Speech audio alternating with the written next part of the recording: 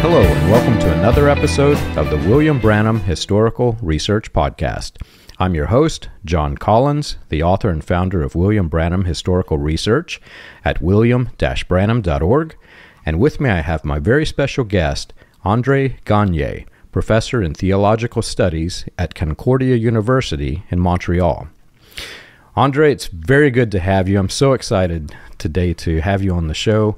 I have wanted to do this forever, but I'll be honest, your research is so, at the time I was studying it, it was so complicated. I wanted to wrap my head around it so I didn't look like a fool when I had you on the show to talk. But you exposed me to the world of the NAR and how Latter Rain connected to it, and you were one of the first people that I heard mention William Branham's name in all of that research. Stephen Hassan, Dr. Stephen Hassan connected us years ago. I don't even remember what year that was. Yeah. And I was digesting your videos one after another. For the people who are on the video podcast, I'll throw the link up and you guys will just go nuts with all of the research that Andre has. But so excited to have you today. Maybe you could just tell a little bit about yourself, and wanted to have a casual conversation of where this podcast is headed this year. Yes, thank you so much, John. I'm so happy that we are finally meeting, finally talking, and it really warms my heart that, the work that I've been doing for the past couple of years has been useful for you somehow. And I'm sure that it's propelled you to even more in-depth work on your interests. And I'm extremely honored and happy to be here. It's great, really.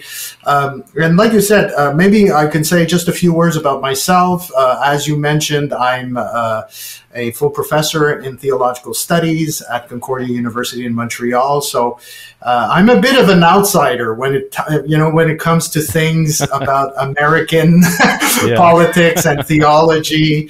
And I've just recently released a book, as you know, American Evangelicals for Trump, Dominion, Spiritual Warfare, and the End Times. And I've been very much my initial training actually as an academic has been in biblical studies. So I did my BA, MA, PhD in biblical studies, trying to understand and wrestle with historical questions about the Bible. Where did the Bible come from? How did it originate? Who wrote it? Why are there tensions in Scripture and things like that? And at one point in my journey, and eventually I became an academic and became a professor, but at one point we also ask ourselves questions pertaining to our own research. How can our own research be useful somehow? Because we can be very much buried in our own interests about, exegesis and original languages and left and right studying manuscripts. But sometimes it's hard for people that are not in that world to actually connect with what you're doing. So this is when I started, being interested in how people were reading the Bible today. How, Christians were reinterpreting Scripture and applying it to their particular context, sometimes using it in a legitimate way, but sometimes misusing and, abusing Scripture and hurting themselves and their loved ones in a very profound way. And, of course, this brought me eventually to the issue of evangelicalism and evangelicals in the context of American politics. Of course, their infatuation, I would say, with Donald Trump, and all the biblical language and justifications that surrounded that. Did a lot of work around the New Apostolic Reformation, as you know, the NAR, Neo-Charismatic Pentecostals. Their worldview, ideas around spiritual warfare, notions of dominion, and so on. So for me, it's really about, of course, we do have research interests, but it's also showing how those research interests really tie in with, what people are experiencing in their lives. And I think, the past couple of years, this is what I tried to do. Well, it is certainly amazing, very amazing. Whenever I first began this journey for myself, I can't even remember if you were before the new website or after. The cult actually attacked my YouTube site and brought it down years ago.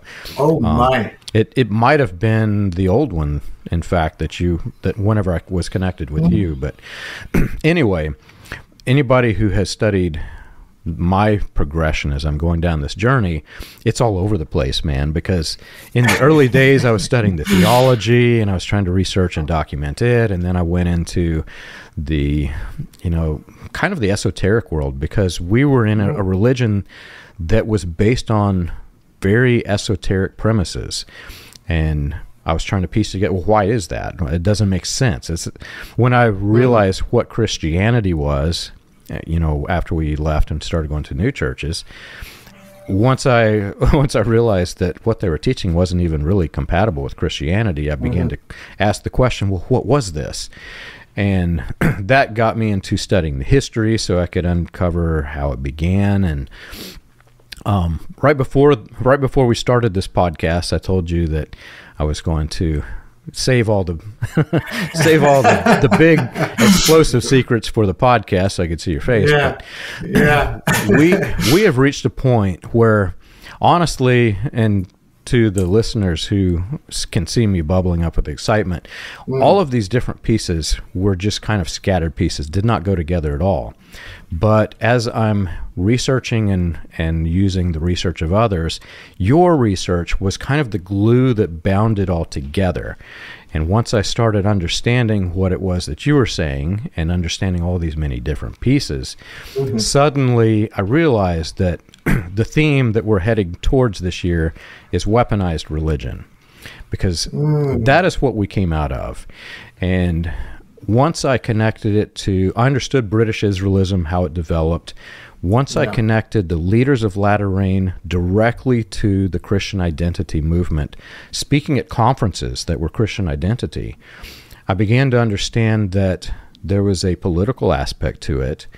And so I started diving into, like you said, the evangelicals and politics. Well, I did this before they were even called evangelicals. I started studying the populist movement. How did it begin and grow? And there were key names, which some of those you may know, some you may not, but Gerald Burton Winrod, who was somewhat of a father to the Christian identity movement. He was spreading the protocols of the learned elders of Zion, which was the Jewish propaganda. He was spreading it all throughout the United States, and he had audience directly with leaders in Nazi Germany. And right after connecting with them, suddenly he's got all this money, he's coming to the United States, and he's spreading propaganda through a religious platform. Well, he was on the board of directors for the National Fundamentalist League in the United States. One of those directors was Roy E. Davis, who was basically the mentor. He's the one who planted my grandfather's church. Roy E. Davis was the second in command of the 1915 Ku Klux Klan. He worked directly under William Joseph Simmons, who was the founder of the 1915 Klan. When the Klan separated, when it exploded into all of these various underground, hidden Klan sects, and there was a period of time in which the Klan was thriving in Indiana after this. There was one man who helped or tried to, defend the Klan in Washington, who was named Congressman William D. Upshaw. He worked closely with Roy Davis, who was the guy who planted my grandfather's church. These two figures were deeply involved with William Branham, and I started connecting all these dots, and I could spout off like 50 other names that are like this. But they were developing what eventually ended up to be the first iteration of what was called the America First Party. There was a man in Indianapolis at the height of the Indiana Klan named Gerald L.K. Smith, who founded the Christian First Party. he, right after the Klan was exposed in Indiana, he went down to Shreveport and worked directly with the people on the ministerial board, with the father-in-law of Jack Moore, who was basically the guy who started William Branham's organization there in Shreveport, right? Yeah. L.K. Smith, he ran for president, didn't succeed, but he moved to California at the same time that Roy Davis and Congressman Upshaw, the guy I mentioned before, moved out to California as well, began silently funding to grow the third wave of the Ku Klux Klan. L.K. Smith became the Imperial Wizard of the California Klan, and under him was Wesley A. Swift, his second in command, and he is the most notorious Christian identity figure in the nation, in nation's history. From Swift, you birthed the neo-Nazis, the Aryan nations, all of these weird political sects that came out, and it came directly from this guy who's connected to Latter Rain. And this was a name I'd never heard of, and in fact, I think it was only last year I began to realize that, wait a minute, William Branham, who was our prophet in this cult I escaped, he is claiming to have all these divine revelations of the serpent seed, for example. You know, these doctrines that are white supremacy doctrines. Well, I did not realize it, but he is simply rebranding the content from Wesley Swift, giving a different name. In his serpent seed, he took out the names black, or the words black and Jew, but he gives the same historical lineage that Swift used. So anybody who understands that, you know, the lineage that he's talking about, understands that he is talking about the black people, right?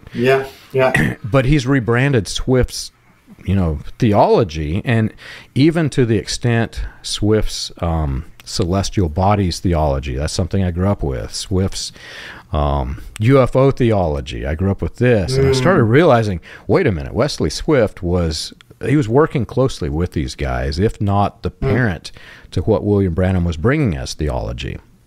This is phenomenal. This is kind of mind-blowing because you've done really profound genealogical historical work. And this is important, you know, making those connections between topics and themes and how these are rebranded, because this is constantly what we're seeing. You know, speaking of any kind of ideas that emerged, for example, out of the early Pentecostal movement. You know, they use terms, they use expressions. These eventually get picked up, but rebranded in another way. And then you end up later on through, you know, of course, you have the healing revivals in the 40s and 50s, and then your charismatic movement in the 60s, and then the kind of third wave and what we see with the NAR. But a lot of these ideas are constantly going through some form of rebranding, but at the core, it's what you're saying. You see, at the core, a lot of it is about white supremacy. And when I think about what you're saying in terms of even notions of, you know, ideas of the serpent seed that we find in Branham, for example, but these are ideas that you found that can be found also very early on with people like Charles Parham, who is really because when we talk about early Pentecostalism, let's say in the context of American society, of course we can talk about different, I would say, genetic origins of Pentecostalism across the world. But, you know, when we talk about Pentecostalism, often we tie it to Azusa Street, 1906, with J. William Seymour. But we often forget Charles Parham, who actually at first is the one that really emphasized the idea of this idea of baptism of the Holy Spirit. He's at the end of the 19th century, beginning of the 20th century. He actually experienced that earlier than Azusa Street. But Parham was a racist. You see, Parham's lineage And heritage or legacy is one of racism, out of which a lot of people are often forgetting is that you have out of the Parham lineage the largest Pentecostal the largest Pentecostal denomination in the world, the Assemblies of God. This is Parham's lineage. When Parham talks about, for example, even ideas of speaking in tongues, he understands this in the context of last days world evangelism, that he has and his group has received this gift to go and preach to the heathens of other countries, especially black people in other countries, so that they could be exposed to the light of the gospel and maybe be saved. And maybe be saved.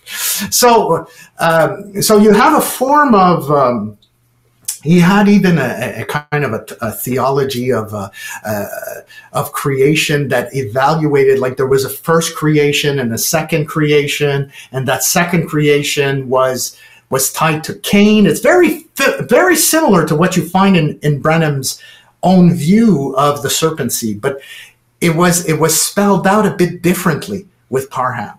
So you see these ideas are constantly rebranded. And when you had the spectacular move of Azusa Street under William Seymour, who was an African-American, and he was the pastor of this church, and he had been, what's very interesting, he had been a disciple of Parham, but left Parham at one point, decided to go to Los Angeles, beginning his own church, and it was a mixed race church.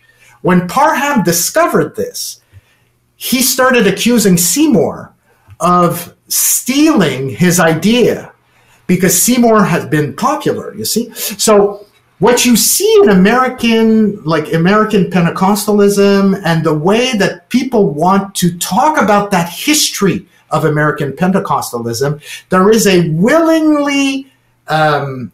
willingness to throw aside the Parham lineage and stick to the William Seymour lineage because it's the best.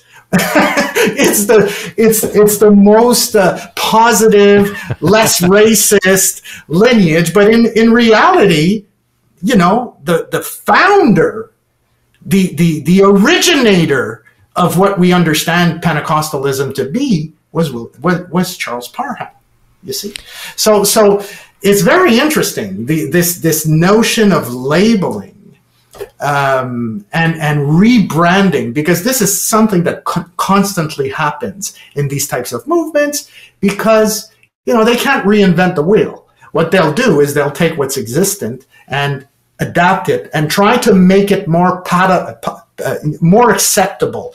And it's a bit deceitful, because in the end, when you do the work you do, for example, when you scratch the surface and you go deeper, like the kind of work that you've been doing, this is, all the dirt that you're uncovering is quite traumatic, I should say. Yeah, and the dirt has been swept under the rug. You know what I yes. mean? It's really unbelievable. I think you were one of the first people that I heard that Parham was a racist. I want to say it was you. If not, it was somebody shortly after I came in contact with your research. But when I heard this, I thought, no, man, because I came out of this religion that I thought was somehow linked to Pentecostalism. And even that in itself is absurd now knowing the history and having dug through it. There's some other things that I've not had this conversation with you since we spoke last, but William Branham, when he entered into the Latter Rain revivalists, he posed as a Baptist minister claiming to have got the Holy Ghost and stumbled onto it by accident. And every single biography that you find of William Branham will say this. They'll say he was a Baptist minister that converted.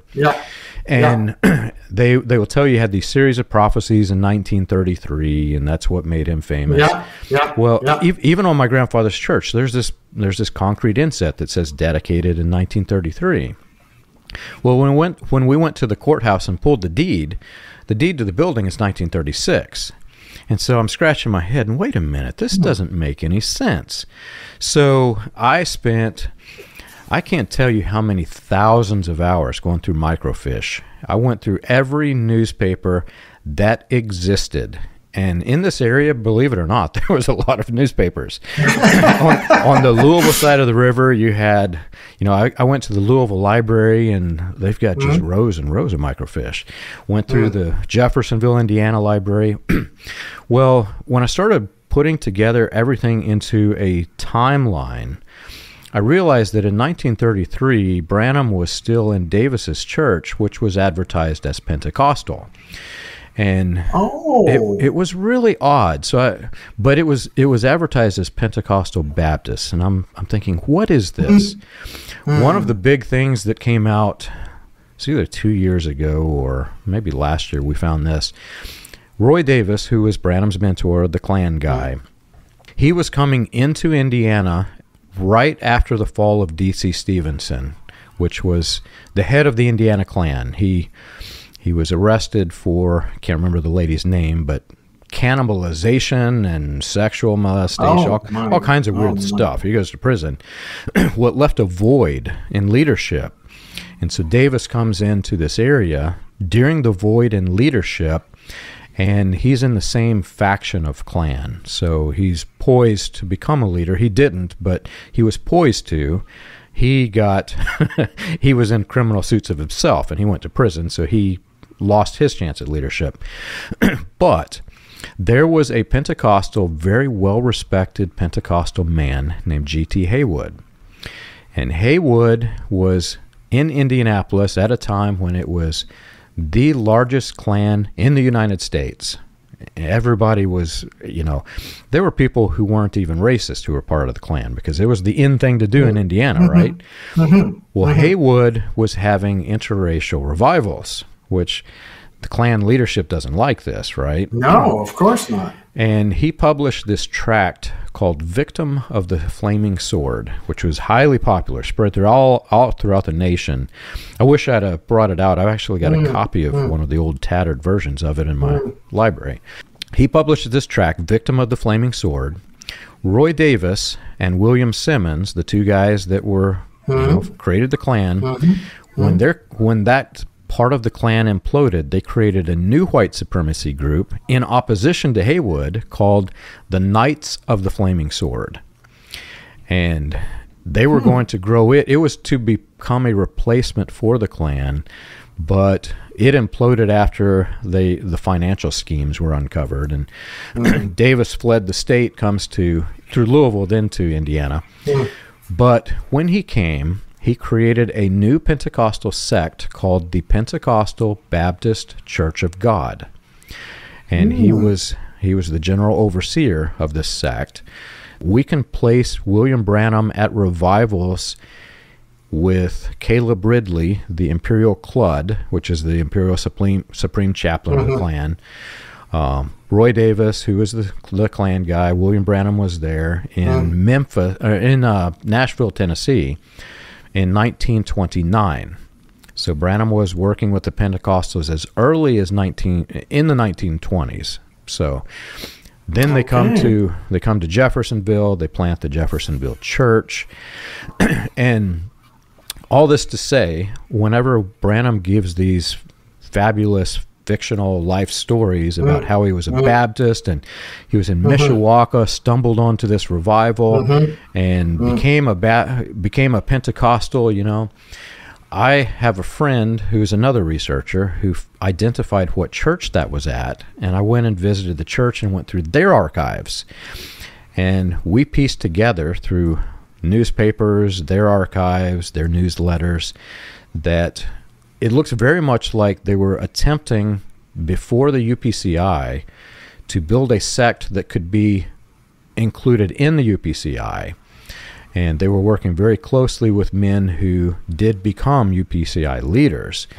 But the revivalists that were coming to this area in Jeffersonville, while Branham was in a Pentecostal church, he was one of the, he's a bishop right under the leader of this.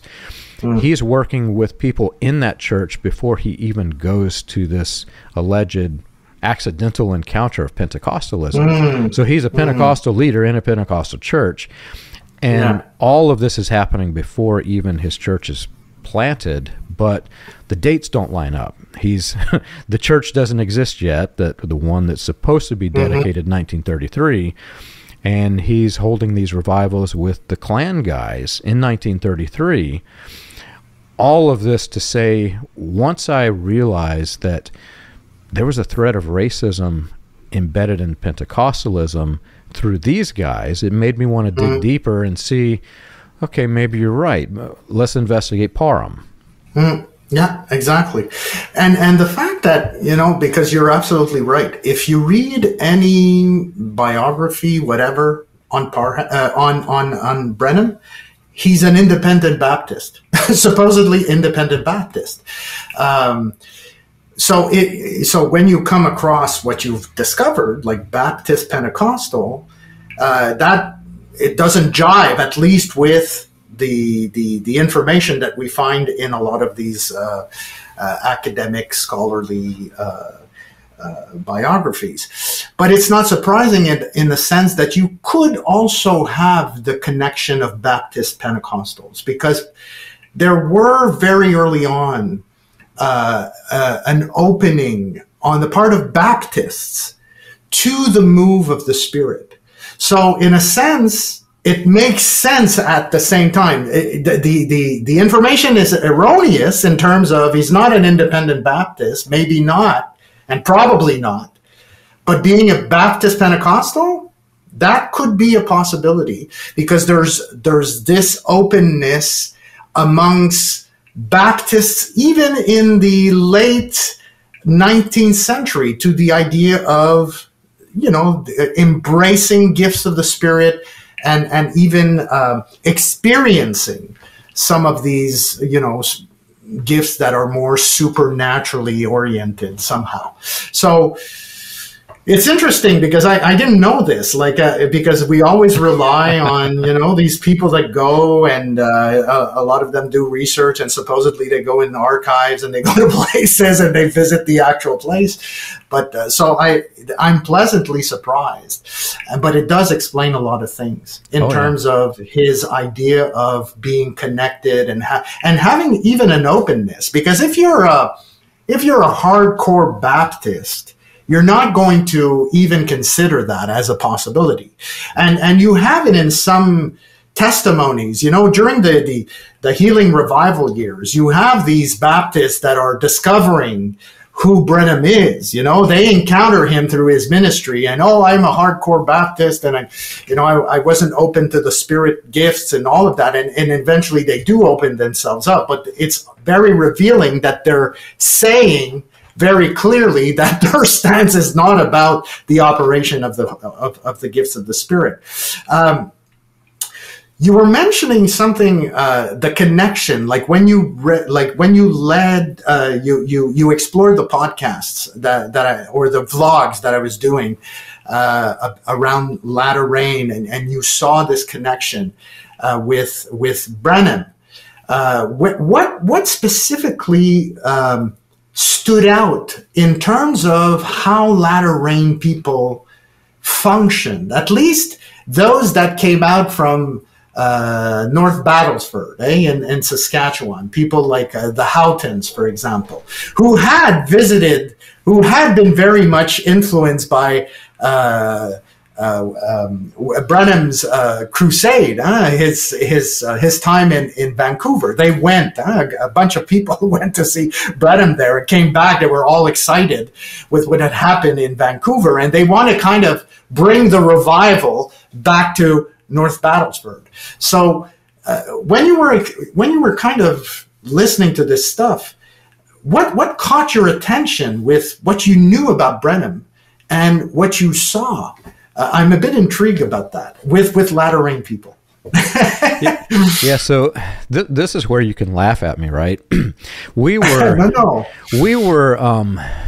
What's the word? I'm trying to think of a nice way to label myself, but other than just outright saying we were brainwashed.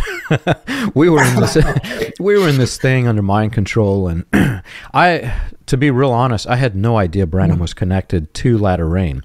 In fact, if you go listen to his recordings, which as a child, I listened to these recordings in my car. We would travel with them. I listened to them at my bedside stand. Had a little Walkman that I would go through school, at work. I listened to these things to where I could quote them almost as much as I can now quote the Andy Griffith Show. So towards the later years when Branham was Branham was ousted by the Assemblies of God, and he was, you know all that history. Well, as people would separate with him, he would denounce them, and part of the people he denounced were the Latter Rain people, and we were conditioned to think of it as one solid, unified, from 1947, which is the earliest tape we have access to here, to 1965, one unified message that is thematically the same. So if he denounced Latter Rain, we have to believe he always denounced Latter Rain. Okay. Now there were the splintered into many splinter groups, so some splinter groups did understand this.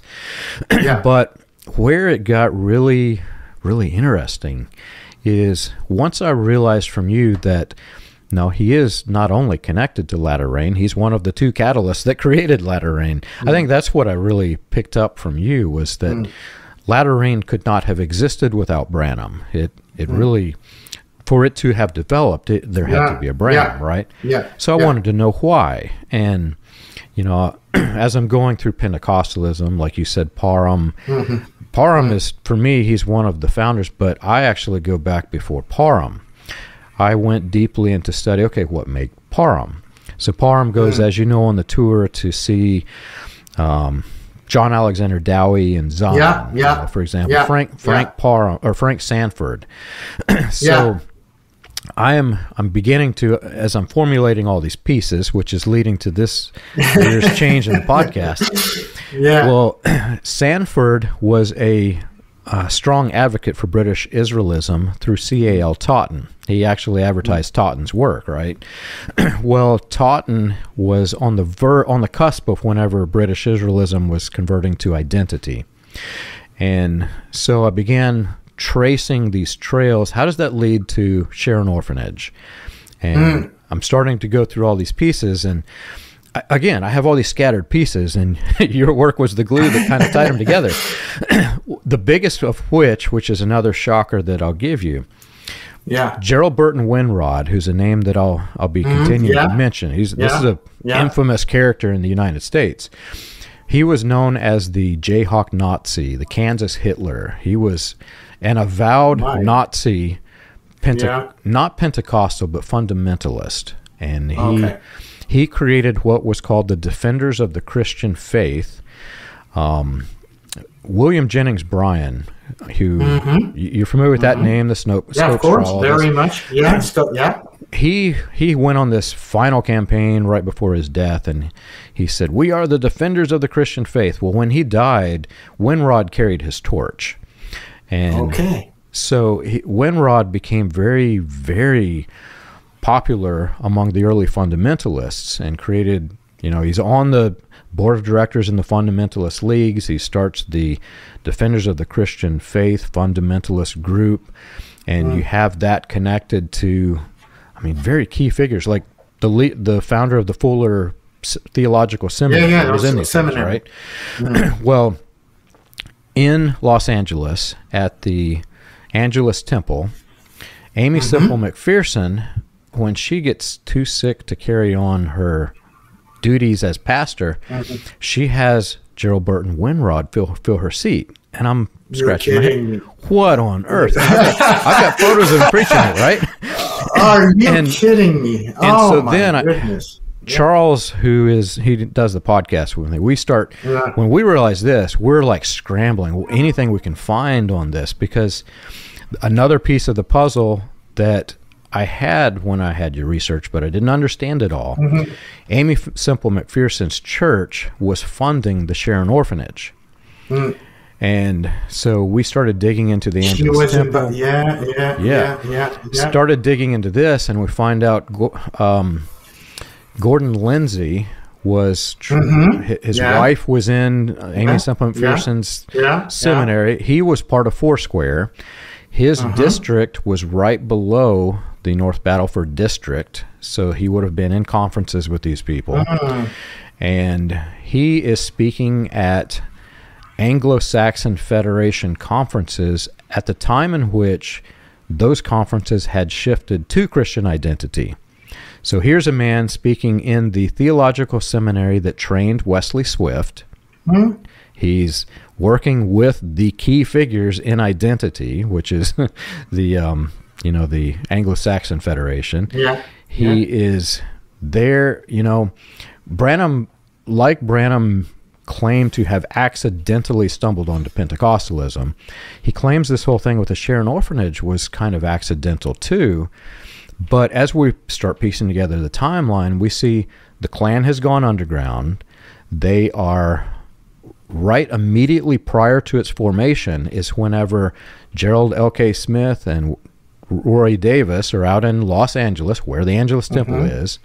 You've got all of these things coming together, and the Klan starts this initiative to create fronts in various ways that are unsuspecting to the government, one of which is orphanages. And Roy Davis and William Upshaw, the congressman, created this financial scheme called the Usher Davis Foundation, which was an orphanage funding the Klan out in California. I want to say it was just a few weeks prior to the establishment of the Sharon Orphanage. So all of these pieces are kind of connected. I cannot say directly that they influence one another, but look at the number of pieces that are in this puzzle that are right in the same area at the same time. Yeah, you almost wonder, it's almost impossible that some of these people did not see each other. When you're talking about individuals that are in the same conferences, denominational district conferences, it's almost impossible that, there's no kind of connection per se. You're talking also, what's fascinating is that this year you're looking at weaponized religion and weaponized Christianity, religion, and it fits very well with, I know that, this is really a topic of great interest for me because of my work on spiritual warfare, but how it you see it emerge, and if you remember when I was talking about the Latter Rain, how some of the key things that emerged out of the Latter Rain, of course, were ideas that have been promulgated by Franklin Hall, his prayer and fasting book, which was very, very popular amongst the healing evangelists, extremely popular with the people of the Latter Rain. Like Branham and Franklin Hall stuff together became like the kind of catalyst that really kind of sparked a lot of what we see with the Latter Rain. Ideas of laying on of hands, of transference of spiritual gifts, of course, the ascension gifts, the fivefold ministry idea of apostles, prophets, evangelists, pastors, and teachers, and the biggie, which makes a lot of people react, and a lot of people that don't see sometimes the connections with what is actually happening now with the type of, I would say, triumphalist and supernaturalist language that is attached to the idea of dominion, the idea of manifest sons of God, which was something that Branham also mentions. Like, he talks about this, which is, he didn't invent this, by the way, because these are things like when you dig up, and I did some work, archival work, in terms of the work with Parham, and Parham uses this language very, very early on, the end of the 19th century, beginning of the 20th century. He uses this stuff in some of his publications. The idea of manifest sons of God, the idea of the overcomers, which are similar terms, which really can be tied to the notion of the superior race. All of this, idea that, supernatural groups of Christians in the end times that will become this supernatural army of God that will bring about dominion and exercise their authority.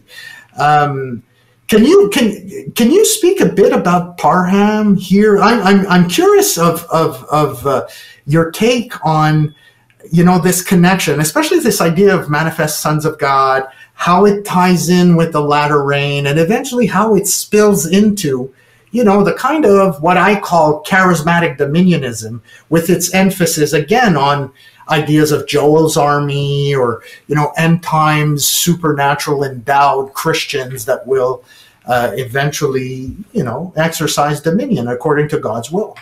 Yeah, the manifest sons of God has been a heavy concept that we focused on during the last year's podcast as we're trying to understand it.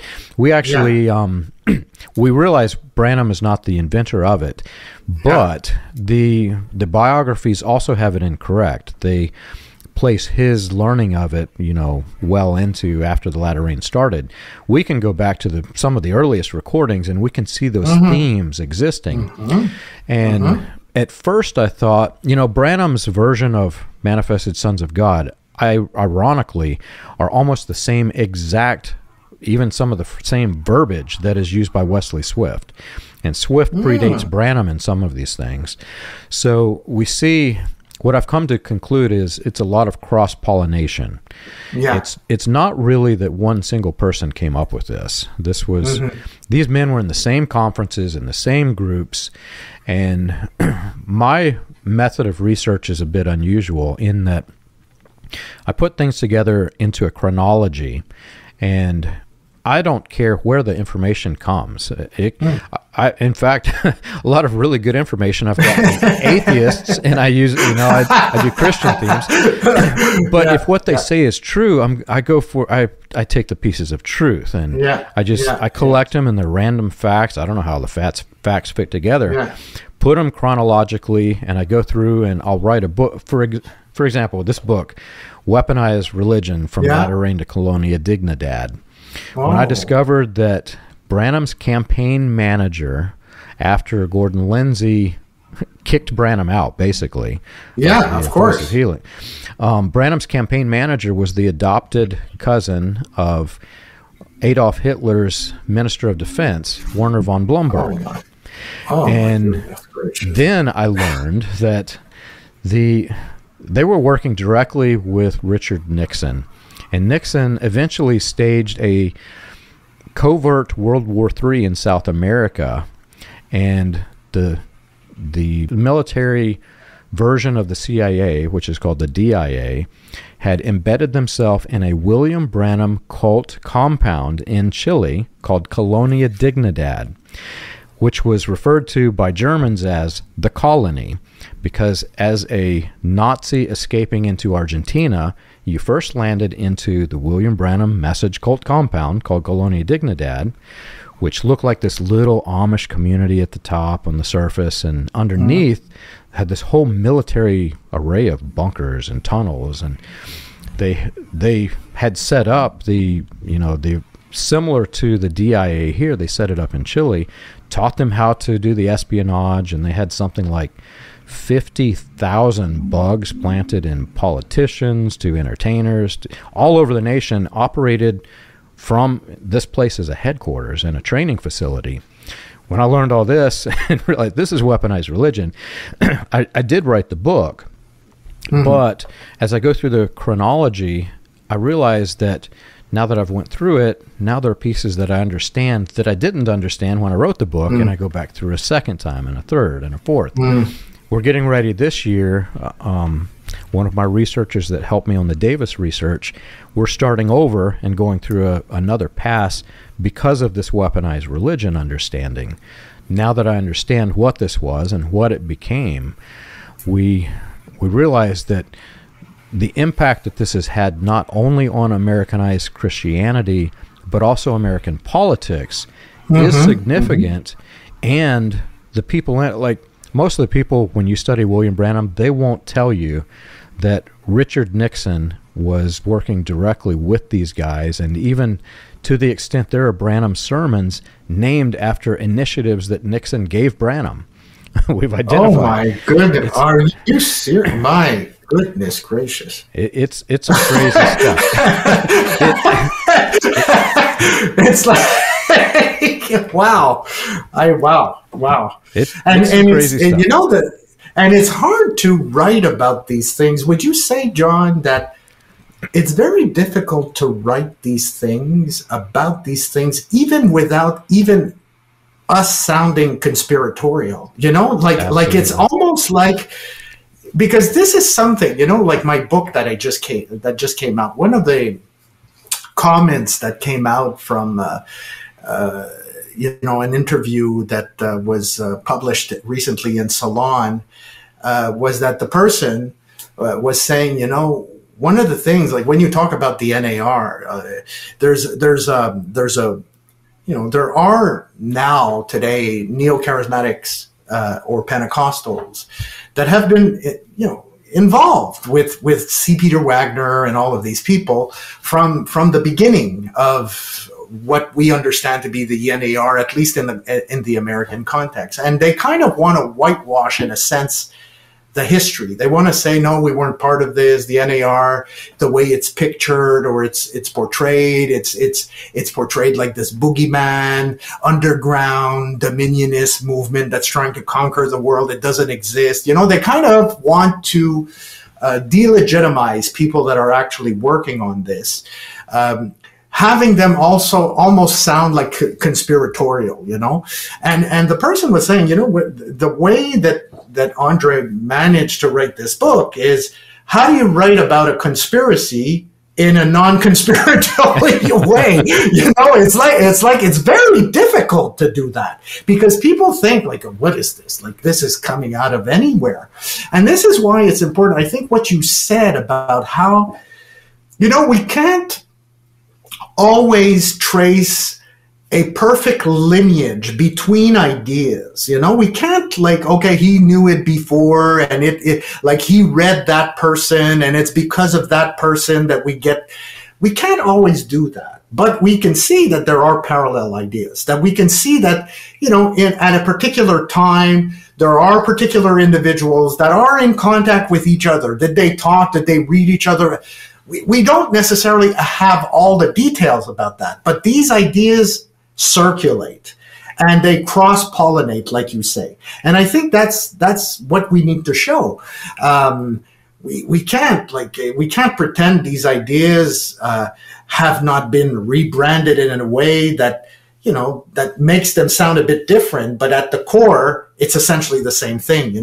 So I was wondering if you feel that way sometimes. People will say, my goodness, are you into a conspiracy yourself? Or because it's hard to write about these things, because people think, and this is what we're faced with. When I talk about this stuff to people think that people that are engaged in this stuff don't really believe it. They just use it for the sake of power or whatever. They don't really believe in spiritual warfare. It's just rhetoric. It's just this and that. And the reason why they say that, John, it's because for them, it's ludicrous. You see, for them as individuals, it's just crazy to believe that. So it's impossible for a person to actually believe that, because for them, it's crazy. You see, for them that judge others, it's crazy. So it's not true. They don't believe that. So people become the measure of everyone else. You see, those that are critiquing that, they think that everybody else thinks like them, but it's not true. You were part of this, movement for many years, and you believe this. Like you adhered to the message. You believed it. You embraced it. You thought it was true. You didn't pretend like it wasn't true. You thought it was true. At one point in my life, I went to, I was a Pentecostal too, and I engaged in some of these types of practices of spiritual warfare and things like that. And I was sincere in what I was doing. I believed it, you see? So, that's what's a bit sometimes frustrating as scholars, And even like as academics, because sometimes they're going to say, my goodness, is this really academic? Like, are you nuts? Or I don't know if you've encountered any kind of thing like that sometimes, you're kind of, what do you want to say? It is what I'm saying, but you think I'm conspiratorial somehow.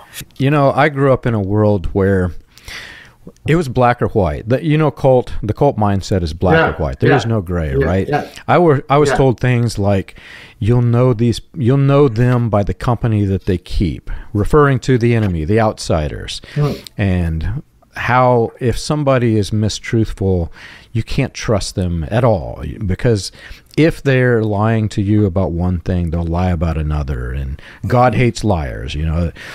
So I was raised with all of these fundamental concepts, which have ironically helped me in a very weird way, because once I started connecting these dots and realizing that when you peel back the rug and you see the dirt that's swept underneath, there's these are some very bad people, right?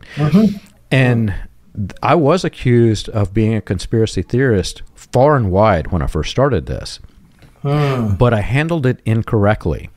I would discover things like, William Branham's working with the guy who became the Imperial Wizard for the Ku Klux Klan. I've got his picture right here. Well, they would say this is conspiracy theory. No, he's not part of this. And me saying it is not good enough. Me showing a picture of it is not good enough. What I have done, whenever I write a book, I have taken it so far to extremes, because what we have to do is rewrite history that has been written incorrectly. So whenever I have a footnote, I don't know if you can see it, but half of my page. Half the page is the footnote. Yeah. What I do is I will give you the exact quote where it came from. And so you'll get not only the reference, you'll get the actual quote. You can go read the quote itself. And in this, over time, what you're establishing is truth. It doesn't matter who John is, what John says. You're looking at the reference, right?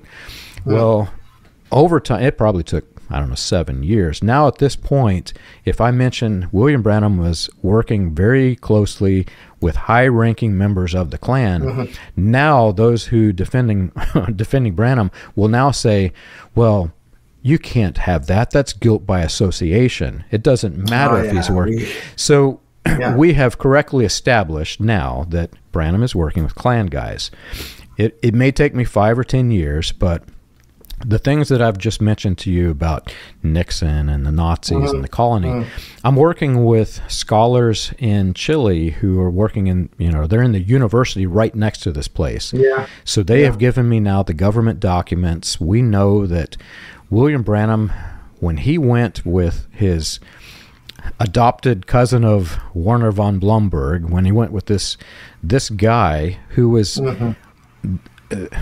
what was his name? Frere William T. von Blomberg was his name. He was also on the board of directors for the family cult. I can't remember the official name, but the one in Washington, right? The guy that's helping the senators. He is also on the board of directors of theological seminaries. So this guy is well connected, and he's a fundamentalist leader and homosexual at the same time, which goes against all of the standard. He doesn't even believe what he's saying, right? He is the one who connected Branham to Paul Schaefer, who was the head of the Colonia Dignidad cult. Paul Schaefer was William Branham's head of security when in Germany. And because we have this on record in the government documents in Chile, now I have a government record that I can source, and I'll put it in the book, right? And as we go through this, what we're doing is we're establishing facts of truth that cannot be denied. You can, if I were to give an opinion, you can deny my opinion, but that is an established fact. And the Nixon, I've got a photograph of William Branham in the convention with Nixon, so it's kind of with oh my goodness. And Nixon, his speech. Here's what happened, and I won't give you all of the highlights. It's in the book. But Nixon was wanting to. This was when he was vice president. He was working with these guys at this national prayer breakfast and gave them the initiative that we need to use religion to instill a psychological warfare against communism. And he's speaking to these guys who are Christian identity leaders. When they hear the word communism, they think Jewish conspiracy. So it's weaponizing the wrong people. Nixon himself didn't even realize he's doing this. He's weaponizing the bad guys in the nation. So they took it and ran with it. But to your point, what do you do about the conspiracy theorist? My point is, I just continually release facts. And if you follow my website or my YouTube site, you'll see even sometimes it's a 2-minute video. Here's a fact. And over time, as the facts are established, now you have a foundation of truth that you can build truth upon. Yeah. You can actually write history in a proper way, because what you said about, the accusations of guilt by association, we have that now. Because more and more in my world, like when we've been doing work around the NAR, for example, and I've co-written a couple of pieces with, very well, Frederick Clarkson from Political Research Associate. One of the first pieces that we co-wrote together, there was a reaction by Michael Brown, who is a kind of Pentecostal podcast star, whatever, I don't know what, teacher, and very popular in those circles, and liked the article, but he said, you should talk about charismatic, not NAR stuff. It doesn't exist, so telling us it doesn't exist, but what are you talking about? It doesn't exist, and guilt by association. This idea that because someone has been close to someone else, or, oh, you're accusing us of being part of this, but you supported these ideas, It's like these people are at a time where they see that they lost control of what they instigated at the beginning. They were all for C. Peter Wagner, apostolic networks, NAR, all of that. They were all for that. This is great. This is great stuff. Even embracing the type of dominion ideas that come out of the Coalition on Revival with Jay Grimstead, and they had these documents on their website, and and now things are going bad politically. You see, many of the evangelicals supported Trump, and they don't want to be identified with these people, so they're backing out. You see, and they're trying to rewrite their involvement with that. They are saying, no, we were really always against that. But you were there. You supported that. You were part of the thing.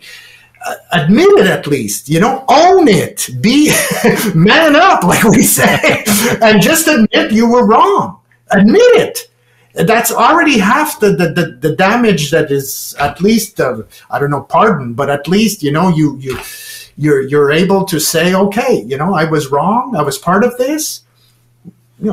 People are not perfect, but that's what we're encountering a lot. And, with the work on the NAR, and what I'm very happy about now is there's more media attention around these questions.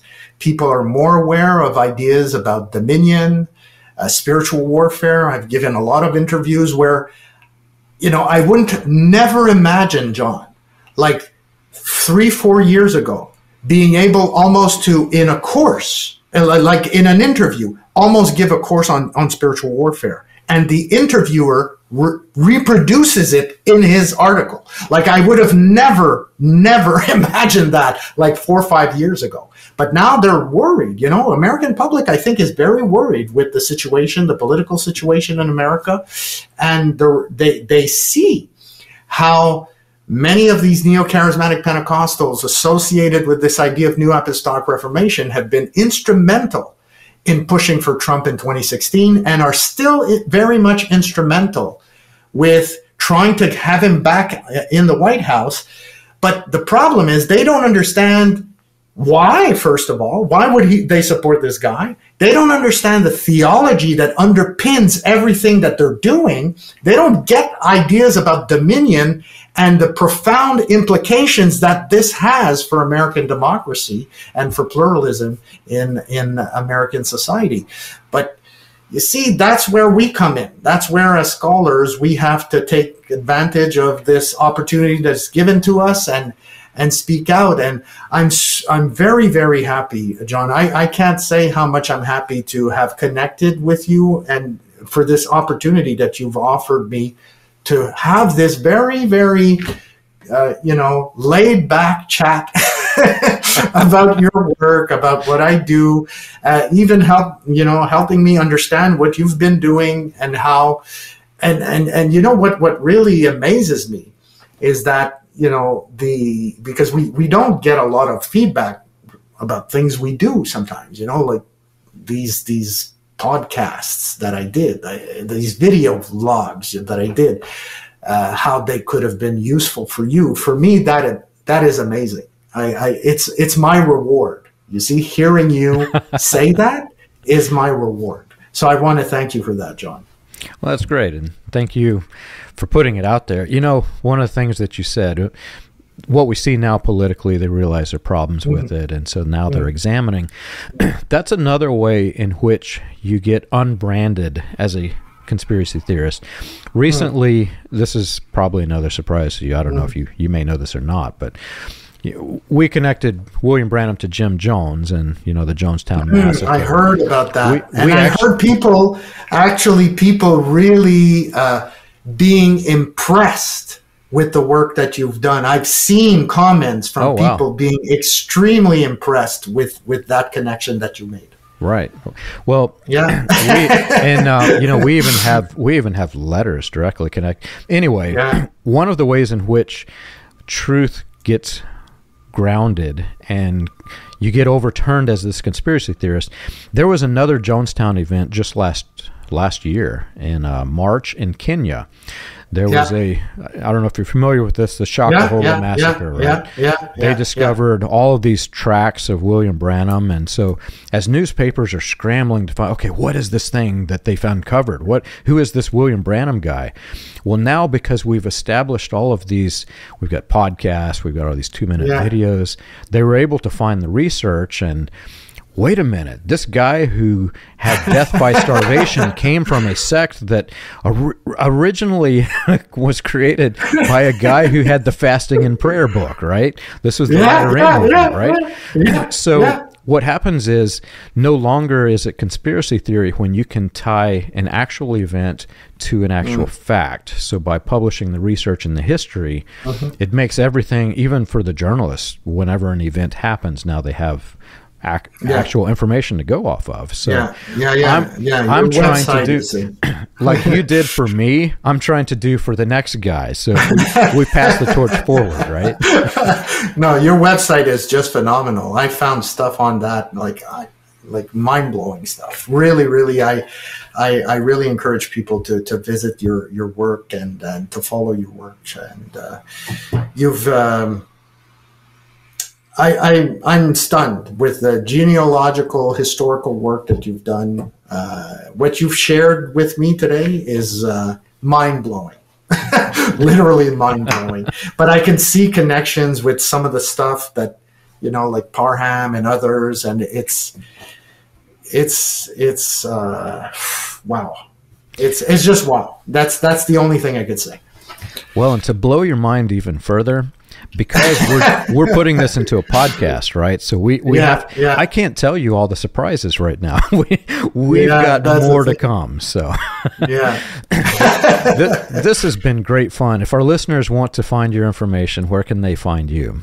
They can find me. Of course, there's my YouTube channel. It's very easy. You type in Andre Gagne, and you have a bunch of videos there that very well, John. You can find me also on X, formerly Twitter.